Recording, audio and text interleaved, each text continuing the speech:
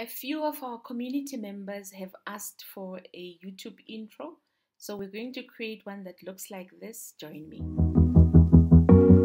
You're going to access invideo.io. I'll include the link on the description below, and then you're going to land on this page, and where it says search, you're going to search for intro, and then you are going to be given a number of templates that are available. So you see there's 310 templates available for you to create an intro.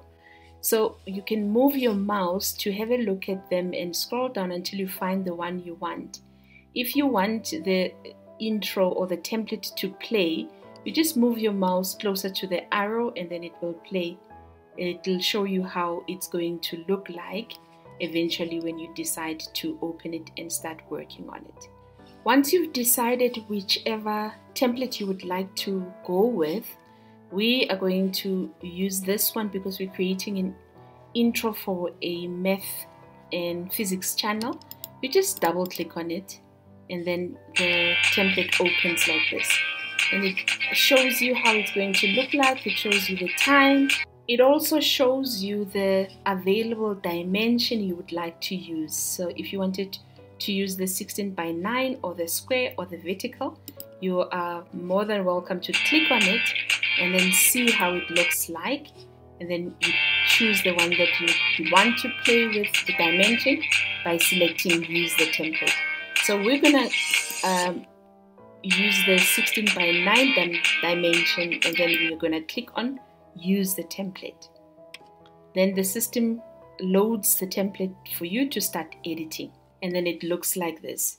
It is fairly straightforward, and the big thing that you need to know is that it works with layers, which are on your right hand side, and it also works on a timeline at the bottom of the page where you can change different scenes, where you can change music, where you can add voiceover if you want to add voiceover as well. So to start editing, you can use your playhead to see how it looks like and place it wherever you want to place it, but we want to start editing from scene 1. So we would select scene 1 and then it would give us the layers that are on scene 1. So if you wanted to change the text on scene 1 or whichever scene, you just click on the text layer and then it highlights it in blue, and then you start editing to make it your own. And then it's changed. So if you want to play the scene to see how it looks like, you can move your head player to the beginning and play it like that. And then you pause it wherever you want to pause it if you're happy with what you're seeing. So if you wanted to change the time on each scene, you just click on the scene that you want to edit time on, and you can either move your mouse so that it shows these two back-to-back arrows, and you move it to the time that you want to have on the scene like that. You can see it's going to 3 seconds, or you could click on this little pencil to change the time on each scene. You could also click on the delete scene, duplicate the scene. If you click on timeline, it will show you all of the scene as a timeline like this. And if you want to go back to the editing, you just click on scenes. So that is how you edit each scene. So I just want to show you how to change a picture. With the second scene, there's a young lady at school and we would like to change this media or this picture. What you would then do is you click on the media layer so that it's highlighted like that, and you'd go to the image repository and you're going to look for an image that you're going to replace the young lady with, or whatever image you would like to use. So you can select if you want to include bing.com results or stock results, or you can untick them and you can just search for stock that's available on inVideo. You just click on search and you say studying, for example, and you press enter, and you get to view the different kinds of images that are available that you can use to change this particular picture. So say we want to run with this one. You click and you hold and you drag it and you drop it on the media. This box is going to open up to ask you, do you want a new layer or do you want to replace? So we want to replace, and then the software would then replace the the media to whatever you would like to do. Then you change the text to whatever you would like to change it to, like we just did now, and then you go on and edit all of these scenes the way that you want to have them. What I want to show you is how to change music. Say for instance, this music that's playing you don't like, and it doesn't do it for you, it's not vibing for you.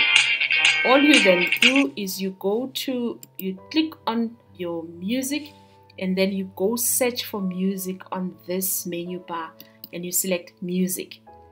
There's different genres that are available. Say we wanted hip hop or we wanted R&B. So you could scroll jazz. Oh my goodness, jazz. Anyway, you could scroll to whatever genre that you want. So let's select R&B, for example. And then it would give you different kinds of music that you could use to replace that music that's there. So you click on the play button to listen to the song until you find the one that you like.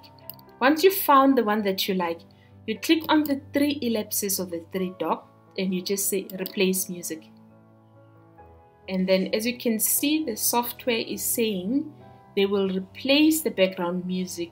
Do you want to continue? Just click on yes, or the new music that you've selected will be replacing the old one that came with the template, and then it will play it the way that you want to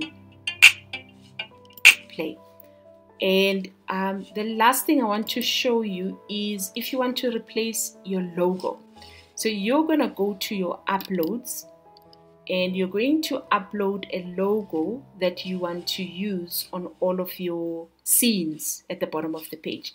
Moving to the menu side, and then where it shows project logos, you just hover and you say add this logo to all scenes that have a logo. That way, from the first scene, the logo is going to be replaced with the logo that you've just added. And basically that's it. You're done with your design. All you do now is you're going to go to download and share. What you must just be aware of is this is a free version of the software that we're using. So your design is going to come with this little inVideo that's showing on the video at the bottom of the page. If you want to remove this watermark, then you need to upgrade. You can upgrade using a link on the description below for my affiliate link. You can use that link to upgrade and remove the logo, but they do have nice options where you get stock options, stock videos, and there's a whole lot that's available if you do decide to upgrade to the inVideo paid version. And the big thing is it takes away the watermark. However, if you feel like me, you're finding your feed, the watermark is not that in your face, and you can use it possibly for yourself. If you're designing for somebody else, then of course your client will have to agree to that.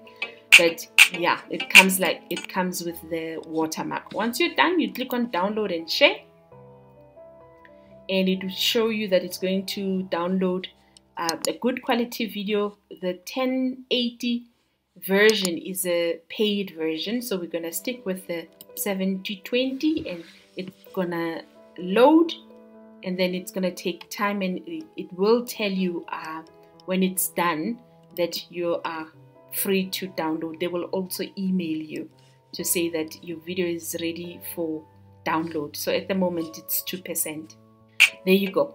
Once it has finished rendering, your download option is going to be available.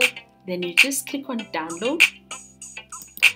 It will download to your downloads on your computer, like this one here. and then your video is ready. You can share it to your social media. You can watch the next video that is teaching you how to create videos using text. I'll see you in the next.